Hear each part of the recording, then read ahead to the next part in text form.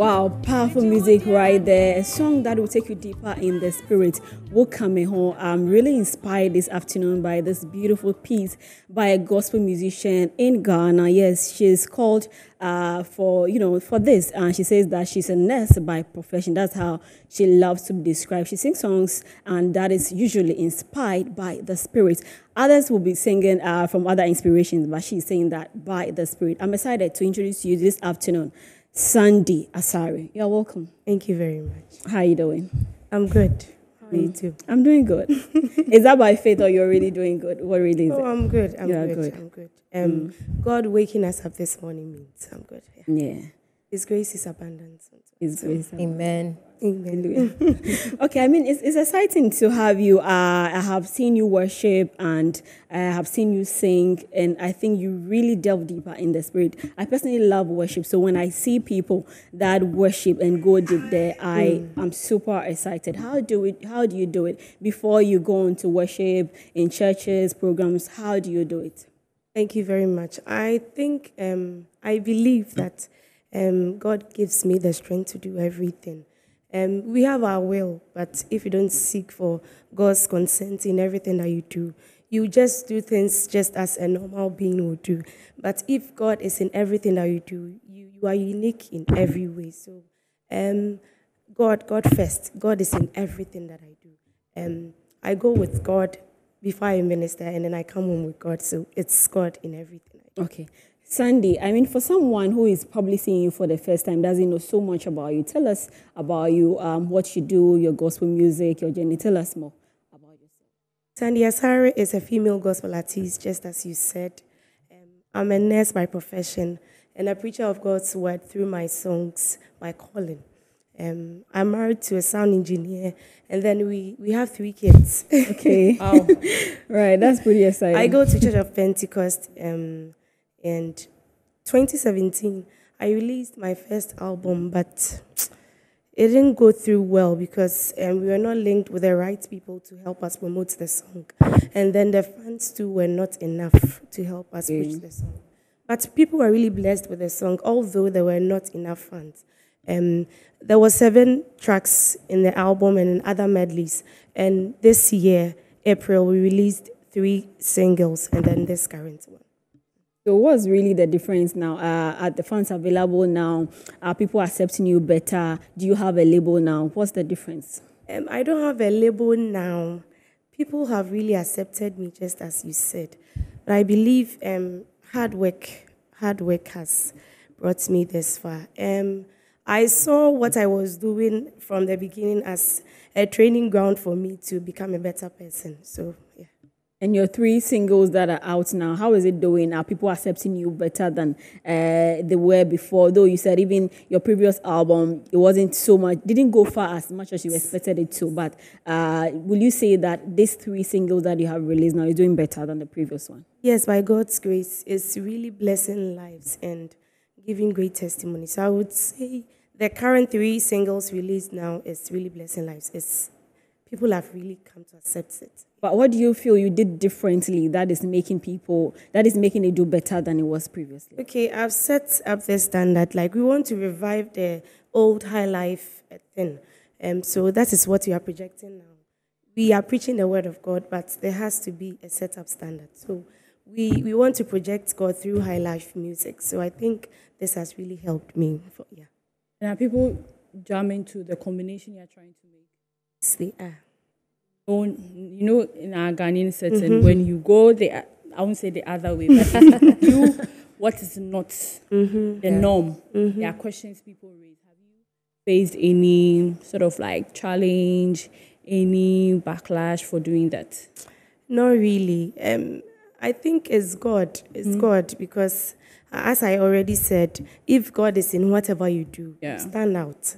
You are unique in every way. So I think it's God. That's what I would say because there's always a normal way of doing something, just as you said. If you really move from the normal way, people will speak much about you. Other than the way you be different. But I think God makes me unique in this way, and that's the way I'm going. You're going. That's good. Okay. How long have you been in this industry doing gospel music? I've been singing for 11 years, but 6 years since I started singing my own Professionally? songs. 6 years. Wow. And how has the journey been so far for you? I would say it wasn't easy. Raising funds for production, promoting the song and everything. It hasn't been easy. Sometimes I would go to the studio, close late as 2 a.m. Get to the house. You're a mother. You have to really take care of your kids. And then you come home at 2 a.m. expecting to wake up in the morning and then bath your children, get them ready for school. It's not easy. Sometimes getting people to take care of our kids for us to go for programs and even events is very challenging. But with God, all things are possible. So are things better now? Yes. The challenges you used to face back then, is it still there? I would say it has really reduced, but it has reduced as compared to. So now you do have sponsors, people that sponsor you. I wouldn't say I have sponsors because I have a team now. Okay. Yes, I have a team, but most of the funds are coming from my husband. Oh, God bless him. God bless. God bless. What about your church? God bless Mr. What about your Asare. church, though? Oh, the church is really supporting, like arranging programs, like events. They invite me for events, and then when I go for events, they call me on stage, and then I advertise myself by telling them my handle so that they can subscribe to my handles. The church really supports, and then I go to do they give you money when you perform at these events? Yes, they give me money. That's good to know, Ibrahim. It's not like other stories. Some pie and malt and all that. I think some I've are gone giving. past that stage. Yes. But, you mentioned that your husband is a sound engineer. Yes. Okay, so basically, was it business? I mean, what inspired even getting to do this together? This starts as a business, you can sing, I can engineer, so we are doing this. How did it really start? Because he's a sound engineer, he knows better.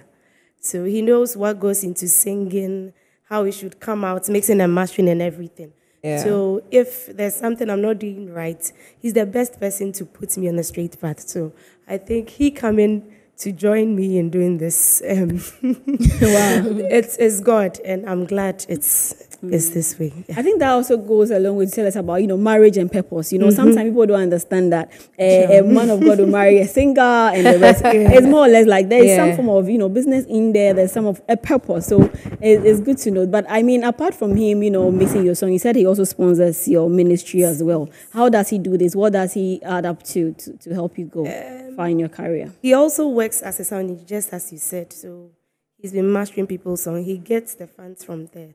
And then we also get some support from other people. Okay. But most of them comes from him. Oh. Okay. So you said you have been in this industry professionally 6 years now. Yes. What would you say the Ghana, especially gospel music industry is like? Has it been friendly to you? How has it been so far? Yes, very friendly. I thank God for that because it's not easy coming up as a new artist.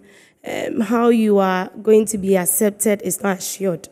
But with hard work, people see me from afar. I go to programs and I'm like, hey, who's winning me? It means I'm really working hard and people are really watching me from afar. They are really friendly and I thank God for that. Okay. Yeah. But you also mentioned that your songs are inspired by the Spirit, basically. Yeah. How do you get your songs? Is it that you get it in dreams? If it's by the Holy Spirit, do you get it through reading the Bible? How do you get your songs? Okay, my relationship with God, reading my Bible, praying, meditating, and sometimes to the life experiences that surrounds me, like what I go through in life. Recently, the new one I just released, it was through a life situation my husband and I went through 2 weeks after marriage. He was working on a few projects of some people living outside. He had this project on his laptop and we came to Kumasi 2 weeks after marriage, only for armed robbers to steal the laptop. Wow. And our phone. So every project he had was on a laptop and they took it away. It was very challenging for us because he had already taken money from them. And if you don't deliver my work, you have to give it back my money. So we had to go back to Sunyani and then struggle to get money to pay them. It wasn't easy. It wasn't easy at all. But with God on our side, everything is possible. We're together. But It seems okay. The music industry or the gospel fraternity, you said, is friendly, which we don't really hear. So it's good to hear. I mean, this side of the story is not always. Yes, I thank God for that. Okay, I mean, our time is almost running, but then tell us about your new song. What inspired it? Why was it a story like that of your husband, or how did it come about at all? Okay. So Ukame came as a result of what we went through 2 weeks after our marriage. As I said earlier, my husband was working on a few projects of some people living outside.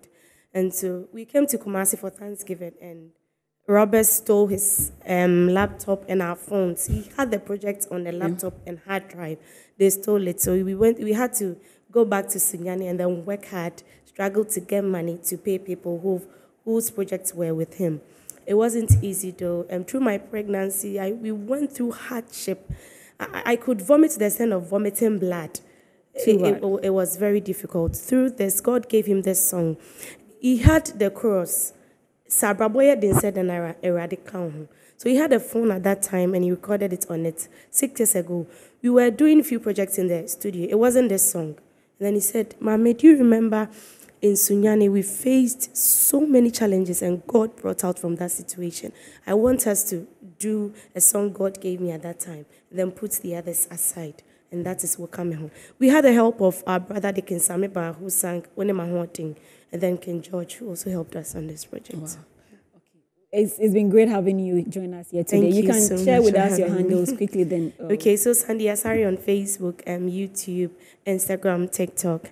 And then Sandy ASARE has songs aside from these current one on digital platforms. Boomplay, iTunes, AudioMax, Spotify, name them. Sandy ASARE. God bless you. All right, God bless you too. Thanks for coming. Okay, and you can also check out her live performances on YouTube. Amazing videos, a lot of videos. You are quite popular on YouTube. That's very By nice. God's grace.